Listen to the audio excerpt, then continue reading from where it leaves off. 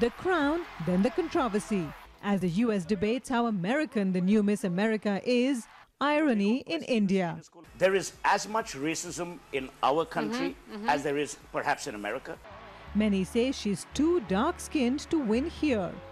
Pictures of Indian beauty queens show the most popular ones usually have lighter skin. Unfortunately, in our country, they think looking better means they have to look fairer. Dermatologist Dr. Jamuna Pai says there is a major demand for whitening treatments. People do come and ask, younger girls, girls of marriageable age, girls before going for their jobs. The preference for fairness is deep-rooted in India's culture. Almost any matrimonial advertisement you look at will ask for a bride or groom who's fair. For Indians who are naturally darker skinned, there are plenty of products peddling an alternative. World's #1 Imami Fair and Handsome. In this ad, Bollywood star Shah Rukh Khan says he achieved more success after using this cream. The company maintains it's a grooming aid, with fairness just one of the qualities it offers. Aur zyada fairness.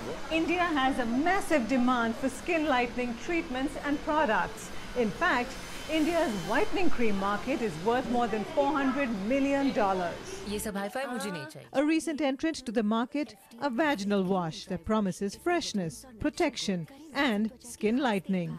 Critics say it's taking the fairness obsession too far. से भी. हाँ. But the company says it's simply giving women what they want. We had a very proactive consumer coming and asking us for this product. And I think it would be very, very irresponsible of us to not provide that as a solution. Actor Nandita Das, supporting a campaign called Dark is Beautiful, is trying to change things. The prejudice definitely precedes the products, there's no question.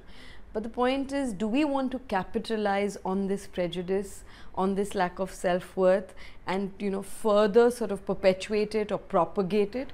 Or do we want to address it in a way that we can empower more women, we can make them feel good in the way they are?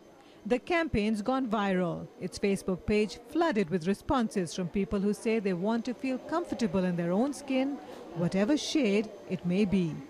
Malika Kapoor, CNN, Mumbai.